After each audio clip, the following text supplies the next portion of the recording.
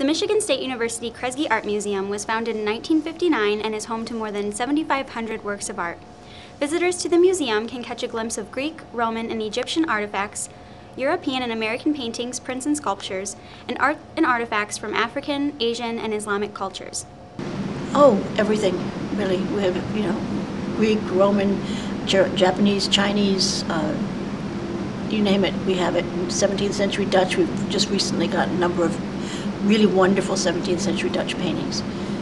And then 19th century American landscape painting, we've got that jewel in there. And then more modern things, we have Joseph Cornell, and we have a Salvador Dali, which is our prized possession, and that travels around a lot. You have to put it in a case and take it with you, and you have to be in the airport, take it to there. It's called it's the most traveled piece we have because there's always a Dali exhibition somewhere. Parts of the museum's permanent collection are on continuous display and are accompanied by rotating special exhibits, such as the current exhibit on American modernism. The new exhibit on display through March 14th features American works of art from the 1920s to 1940s and includes works by Picasso, Matisse, Kandinsky, and Dali. This is largely Susan Bandy's exhibit. She's the director, but she also loves to do the exhibition sometimes. So this is from the collection, and it's all the different aspects of modernism as it got started.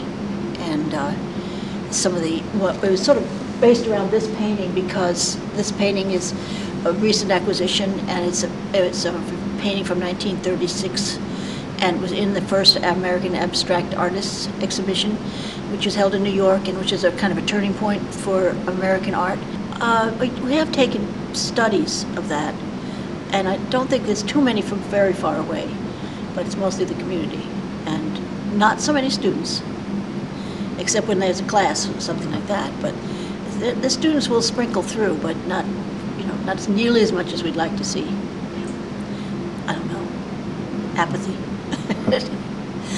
Maybe they're afraid, they don't think they'll understand, I don't know. I mean, everybody takes some kind of courses in art, so you'd think they would be able to. But it's kind of sad, really. I mean, it's what the museum is here for. Located on the MSU campus in East Lansing, the Kresge Art Museum strives to serve students, faculty, and the community. With its special exhibits, school group tours, summer art camp, and senior outreach, the Kresge Art Museum has something for everyone.